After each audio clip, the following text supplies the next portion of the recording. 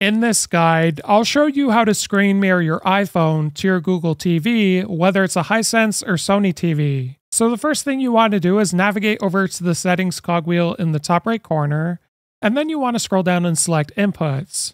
Now from Inputs, scroll down and select AirPlay, and when you do this, you should see your Wi-Fi network, as well as the device name for your smart TV. So on your iPhone connected to the same Wi-Fi network, swipe down in the top right corner, and then you want to tap on the two boxes, which is screen mirroring.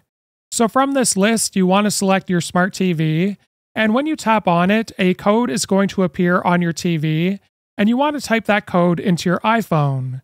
So once you do this, you can press OK, and after a few seconds, you should be able to see the screen mirroring on your TV from your iPhone. Now, if you're experiencing any problems, I'd recommend reconnecting to your Wi-Fi network on your TV as well as your phone, and it should work. If this guide was helpful, like and subscribe, and we'll see you in the next one.